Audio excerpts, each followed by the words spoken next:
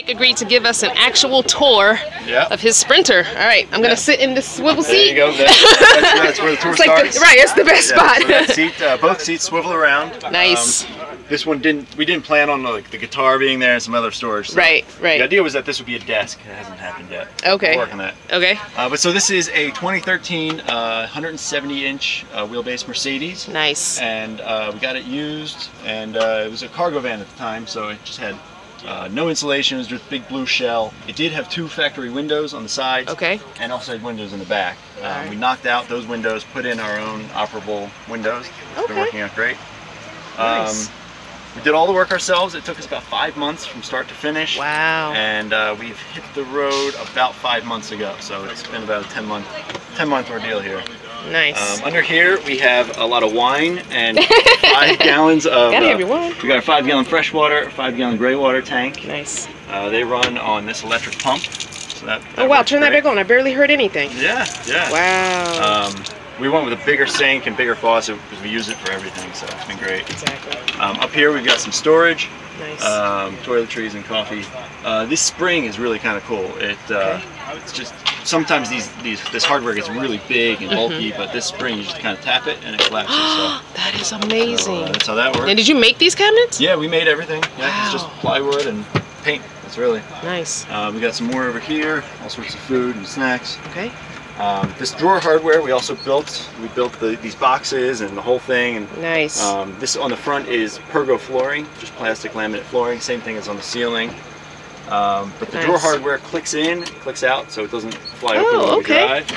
For the most part, this one broke, so that's a problem. But this is our cooktop and our furnace. They both run off of this propane tank. Nice. Keeps us warm in the winter, and the heater vents out through the sidewall and runs on this thermostat. So is this like an RV furnace? Yeah, exactly. You bought? Yeah. Okay. Atwood, I think, makes it. Atwood, okay. Yeah. These are all of our switches. We've got LEDs on the ceiling, under the cabinet. These run some USB outlets around the place. Nice. That's our furnace switch. Nice. Stuff. In here, we have these are the 2 batteries, 2 deep cell marine batteries. We have a little over 200 amp hours. Oh, nice. We're working to replace those. We're not thrilled with them at the moment. Okay. We're working on that. Okay. So we have 2 solar panels on the roof to charge those up. We've got a full-length mirror here. Oh, that pops out. Yeah, that pops out nice. Look at that. Hey. Stand back. We have a solar controller and fuses and switches back here. Nice. All tucked away, nice and neat. Yep. This is our refrigerator. Slides out. Automatic. Yep. Nice. Opens up and. That is roomy. Yeah, it's exactly what we need. Yes. And that works out. Those are straps. Just a few more things. Here's the toilet, composting toilet under here. I love that. Nature's Head? Yep, exactly. Nice. We cut a hole in the floor so it vents. Oh, perfect. The tube goes out to the floor. Perfect. And it's a seat when not in use. Perfect. And I think that's about it for this side. One thing your wife showed me. What's her name, Jess? Jess. Yeah. Please show that roll down for the closet. Yes, oh my gosh. So, love this. This is her closet right here. And, look at that, guys. So I had this idea for this door before I even knew what it was called. I designed this door in my head and I was like, oh, it's called a tambour door. And so that's what it's called. Oh, okay. But this is just plastic PVC, corrugated plastic.